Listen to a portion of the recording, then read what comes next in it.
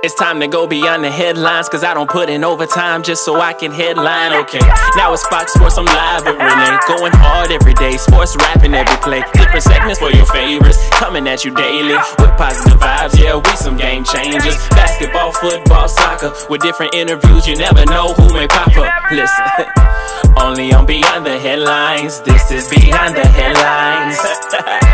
Only on Beyond the Headlines. This is Beyond the Headlines.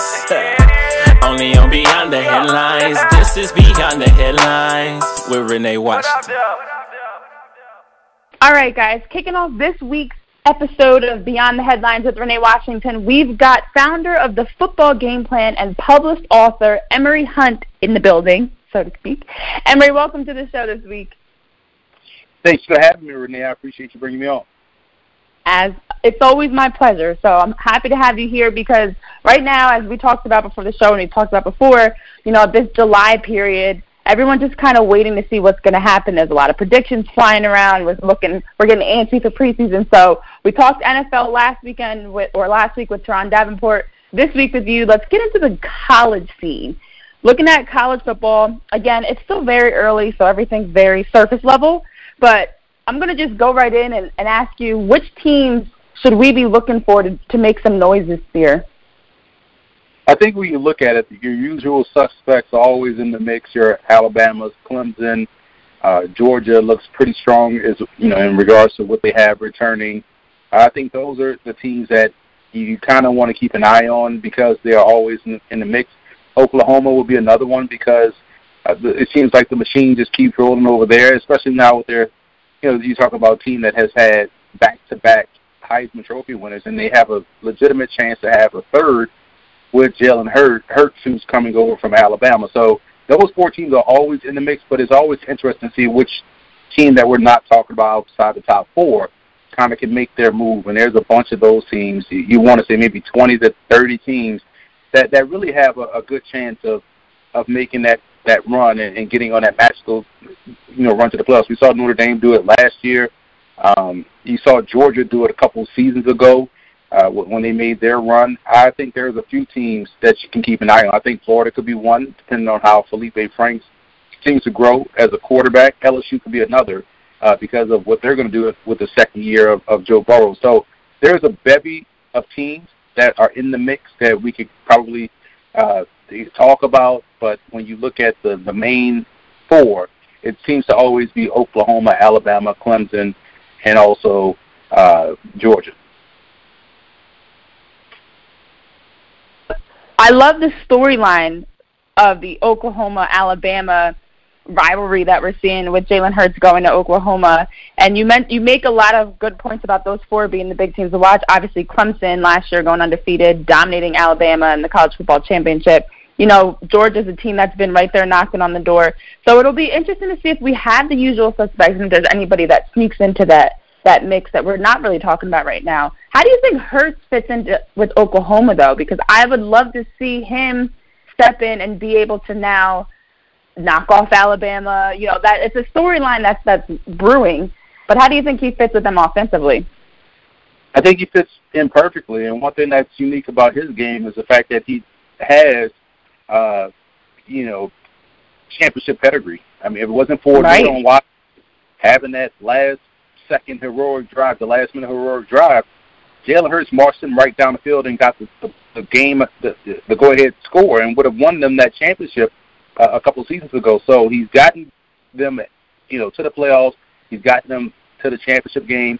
And when you look at Oklahoma and the last two quarterbacks, Baker Mayfield loses to Georgia. Mm-hmm. You also look at Kyler Murray losing to Alabama. Well, Jalen Hurts has beaten teams in the playoffs and beat Georgia last year when he had to come off the bench. So they're getting the guy that actually may have better situational championship pedigree, more so than the two Heisman Trophy winners that have left the program. So I think, that right there, going to that offense, we know he's going to put up points. He also has the rushing element that Kyler Murray has. I think he may be a better fit for, what they want to do out there. I know people question his passing ability, but we saw last year in limited duty that area of concern turned into a strength, and he looked really sharp against Georgia. Yeah. it is incredible to see the way that Oklahoma has been able to produce top quarterbacks. I mean, we don't know how Kyler Murray is going to fit into the NFL, of course. But, of course, as of now, he's someone that's predicted to come right into the league and make some noise. But you look at Baker Mayfield, you look at Kyler Murray last year, and now having Jalen Hurts step into that position, he might be the one that can, help them turn a corner, so to speak. So we'll see what happens there. But are there any teams right now that we're not discussing in these Big Four? You talk about Notre Dame. We've seen some other teams that are kind of on the rise, I guess. Anyone else that you think could be a sleeper? I know there's some games to watch this season that look like they may be an upset as of July. But for you personally, anybody you see on the schedule with matchups, with how they played last year moving into this season that's really going to be able to step up and maybe upset some people? I'm just interested in seeing how Ohio State does, full year, no Urban Meyer, full year, no quarterback that we know, veteran quarterback. It was J.T. Barrett, and we kind of knew about Dwayne Haskins. So now you have a fresh new guy out there in perhaps Justin Fields, who transferred from Georgia. So you have all of those things going, let's say, against Ohio State on offense, and you want to see how that's going to play itself out. Defensively, they should be stacked once again, despite the losses to the draft and graduation. Ohio State's going to be Ohio State. I'm just interested in seeing how this offense will look, how Justin Evans will look, because he was the number one recruit coming out of high school, goes to Georgia, couldn't beat out Jake Fromm, and now he finds himself at Ohio State and the starter. Again, we saw a one-year starter in Dwayne Haskins, but we saw him play his redshirt freshman year, and, we still don't know what we're going to see from Justin Fields as a full-time starter. So, to me, that's probably one of the bigger storylines I'm excited to see play out this season. Yeah, the Ohio State, they've definitely been very busy, but sometimes that could work against you if it's, the season is long, but every game is just as important as the last, and so if they can't figure out how to get a momentum going, especially offensively, you talk about being solid defensively, but for as much as defense can help you win games, if Fields can't step in and they have some sort of chemistry offensively to be able to score touchdowns, I don't know. I'm not sure. That's a good point you bring up. So where do you think they fit into all this? It's kind of hit or miss, right, as of now? Seems like it. Yeah, it's still up in the air. I mean, that's why you're excited to see things play out. If I want to toss another team in there that people need to keep an eye on, I think, and we'll see this matchup very early in the season, and if they can win this game, I don't think they'll lose the game the rest of the way. And that's Army. I think Army is going to be really good once again this year. They were great last year, and I think they're going to be even better this season. They took Oklahoma to overtime and actually had a chance to win that game in overtime. So I think Army against Michigan early in the season is a big matchup. If Army can knock off Michigan, which they have a great chance to, Army's defense is outstanding, especially in the secondary, and we know what that option can do to kind of get you out your game as well. I think when you look at that matchup in conjunction with the rest of the season, that's, to me, the toughest game of the year on their schedule. And if they can pull off the upset, Army may go undefeated. Wow, I like that. Bold prediction, but why not? I mean, that September overtime game last year versus Oklahoma, that was one to watch. And defensively they have the ability to hold top offenses like Oklahoma to, quarters where they're scoreless. That's something that can be a game changer when you think about being able to go undefeated, beating Michigan, moving forward to have a successful season. It's possible. So that being said, Emory, players to watch for you. Who stands out? I mean, we talk about Jalen Hurts. Obviously, quarterbacks are always big names to keep an eye on because they tend to be the general of the offense. But who else do you see across college football right now that maybe is going to have a breakout season this upcoming year? Whether they were a freshman or sophomore last year, and now this year they're going to have a breakout season, or just someone that maybe did not go into the NFL, stayed another year, and is going to come back and really be a big-name player. Well, I'm excited to see DeAndre Swift, the running back from Georgia. The last couple seasons he's been playing, not second fiddle, but he's been in the rotation with some pretty good backs, Tony Michel and Nick Chubb. Last year was Elijah Holyfield. So now he's the guy, and I thought he was the best back out of those three that I mentioned. So now he gets his turn to be the lead dog, pun intended, and I think he's going to really take off and leave as a junior. He was showing NFL level traits as a true freshman, and I just think it's going to keep going, tracking in that direction this year as a junior. And I think he's going to probably end up hitting that 2,000-yard mark this year in that Georgia running game because he's just so explosive, so dynamic. I think he's the best back in the country. Wow. And you know what? I actually covered DeAndre Swift when he was in high school at St. Joe's Prep. I covered him playing against when I was with the Bucks County high school football, playing against, the different high schools in the area. And at that time, I was like, this kid is something special. You could see it in his build and his size and how quick Swift is a very fitting name. But he's like a bowling ball rolling through there. And his freshman year at Georgia, I was like, wow, he transitioned so smoothly into the college game from high school. Sometimes you see players, especially in their first or second year, physically they can't match up or it takes some time for them to adjust. He stepped right into the Bulldogs roster offensively as a freshman, and you were like, wait a minute, he's only a freshman? And so I agree with you. I think now as a junior, someone that, has stayed in the college game, has grinded it out, put his time in, and had success early on, you have to only imagine what can that do for him now as a junior on a very hungry Georgia team that's trying to knock off an Alabama, a Clemson, Oklahoma. So I love seeing how he's exploded. He's kind of like my claim to football fame right now because I'm like, I remember when. Anyone else you got, Emory?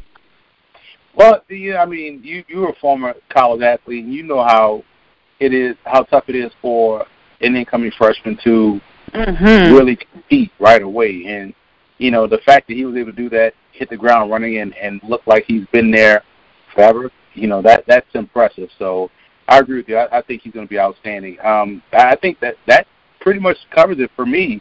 Again, I would always keep an eye on these underrated schools, and just looking at Army's schedule. It's September 7th. Yeah. It's when they play Michigan week 2. My birthday. And there you go. It'll be a nice birthday present for Wolverines in the big house, and the rest of that schedule. I know obviously you have to really count. Navy, that's always a tough game, but right. Army looks legit strong, and that's the only game on the schedule I think could be a loss.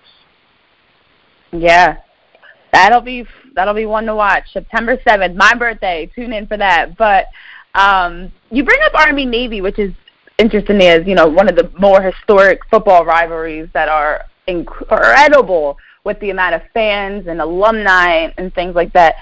Looking at rivalries, or just maybe a game like Army versus Michigan, is there a specific game that you're really looking forward to this season that's kind of, you talk about Army-Michigan, so don't use that one again. Is there a game this season that you really look at that's kind of going to be a turning point for college football, or maybe something that there's a lot at stake early on that you're really looking forward to, got circled on your calendar?